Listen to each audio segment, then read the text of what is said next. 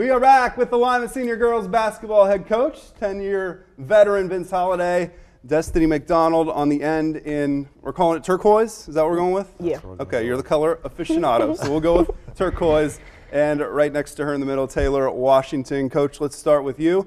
You brought your super softs, so nice to see some young ladies that have progressed, and you've seen growth throughout the season from your young team. Oh, absolutely. You know, we have 3 sophomores and 2 freshmen that are in our rotation. Obviously, these are probably the main 2 sophomores that start for us every night, and we've slowly gotten better as the season progressed. And I think we've kind of hit our stride in the last couple of weeks, so we're hoping to finish strong here.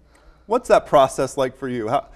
Early going, kind of frustrating, trying to get it going, but it is a process. It's a 4-month-long season. Yeah, and obviously it is. And both of these two, they played as freshmen. Right. I mean, Destiny was a starter last year as a freshman. Taylor kind of came off the bench and backed up Essence and Rion some. So they got some of that experience. Now it's full-time, thrown into the mix. I think the biggest thing for us is we just kind of made it simpler. Obviously, with Essence and Rion, we ran a lot of plays. We ran them for them, and we had a lot of different things that we did. And now the playbook is probably maybe half the size, if not a quarter of the size of what it was before. It's simpler, and with the freshmen, we just try to keep it as simple as possible.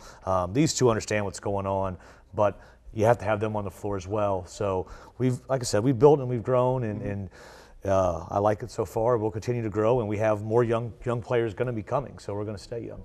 8 wins on the season thus far for the Spartans. Taylor, what was that like last year? Seeing Essence and Rion and what they did, and what did you learn from them?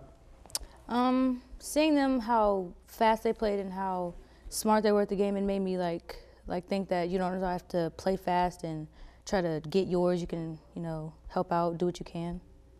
Did you enjoy seeing them and then stepping in for them, or a little nervous sometimes because of all that they did? I was definitely nervous stepping in because I didn't think that I was going to be able to pull off 50 points like Rion every day, to shoot from not many can, so don't worry about it. Shoot from 30 feet out like Essence, but yeah. I felt good coming in and being able to back them up and help out, do what I could. Destiny, as a freshman, starting with that team that was so athletic and so high scoring, what was that like last year? When I first started off, I was nervous. More nervous than being on TV or less? Not even close. Well, but when I first started off, I was nervous. But once I got the groove of it and we started practicing and seeing how fast it was going, I got used to it. So it really. You got there.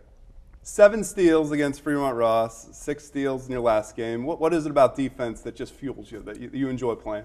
Defense wins games. So and championships as well, right? So I know if we play good defense, then our offense will just come to us. Then we win the game. How about the defense she creates? Oh, absolutely. I mean, she's the front of our press. She does a very nice job. She's very quick. She's a great on-ball defender. And last year she was our spark plug. She's our energy, and this year she's the same thing. She's our energy, and we have some people that can help her out a little bit. But she got bugged with a little heel injury there for a little bit. And we missed her for a couple of games, and you can just tell that we're not the same team. When she's on the floor, our defense is much better, and that creates the havoc that we're trying to create, and she's the main person for that. Some good wins as of late. You had 52 second-half points in a win against Fremont Ross a couple weeks ago.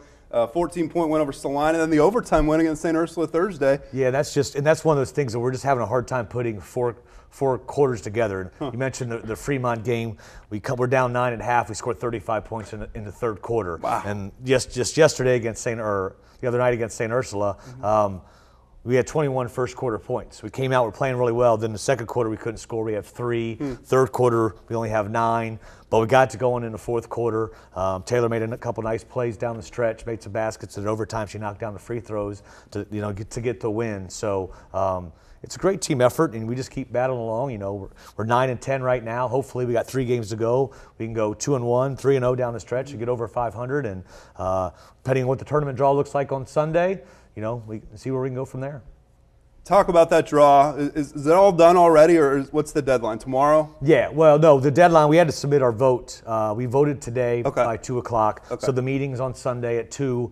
Obviously, Notre Dame Academy is the team to beat. Yeah. They'll be the #1 seed for sure. I seeded us 10th out of the 17 teams in our league, in our sectional there. But I'll be honest, with the exception of Notre Dame, we could play with any of those teams. You know, Start and Whitmer are up there. We played both those in a regular season.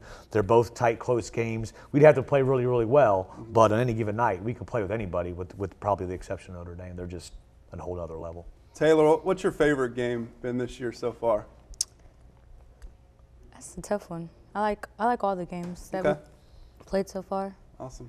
All the energy we get from them and how we can come together as a team and really pull out a win. Probably Fremont. Fremont was a really good one. That was fun. And Finley when we played overtime and Kier came up with some really big points and we stayed in the game. Awesome. So excited for a tournament run that the ladies can make here coming up. We want to thank Lima Senior Ladies for stopping by. And next game Monday? Yes, Monday at Toledo Central Catholic. All right, big one there. So when we come back, we will